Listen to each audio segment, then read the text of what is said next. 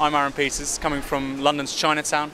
We're here today to observe, watch what's going to happen. There is, at 3 o'clock, a strike, business-led, by Chinese businesses here, in opposition to recent UK BA raids.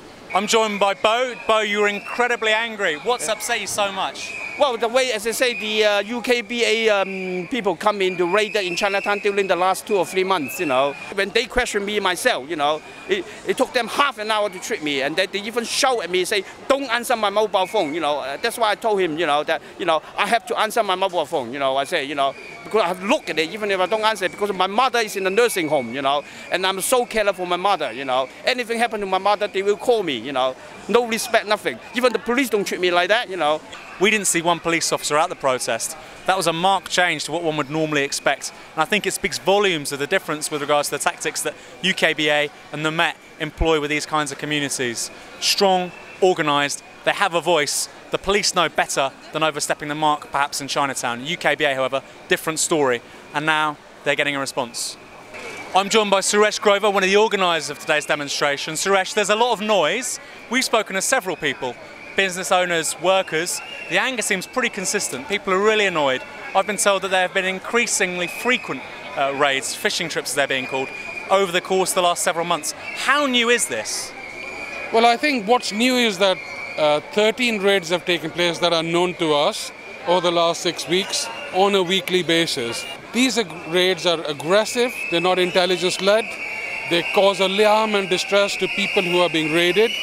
The immigration officers who raid them are rude. There have been racist comments made to managers, and they are so aggressive, it has brought massive anger into the community. The composition of the demonstration here today is fascinating. I've seen a lot of East Asian faces, that's not a surprise. However, you're also seeing a lot of Black Britons, Unite banners.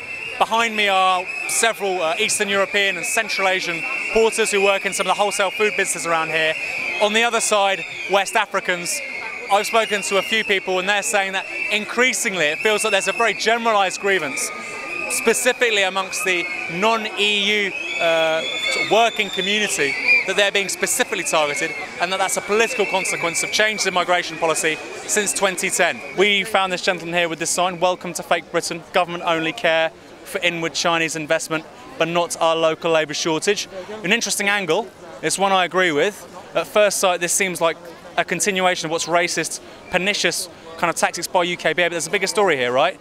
Absolutely. I think in a nutshell, they are only trying to do a political game. They want to be seen as doing something, but they have already lost the control on the borders to the EU. But they have to be seen to doing something.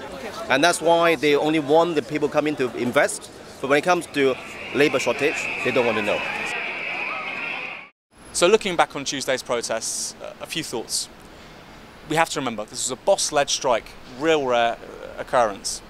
Over 100 businesses in Chinatown displaying these very prominent posters against UKBA fishing raids as they were being described.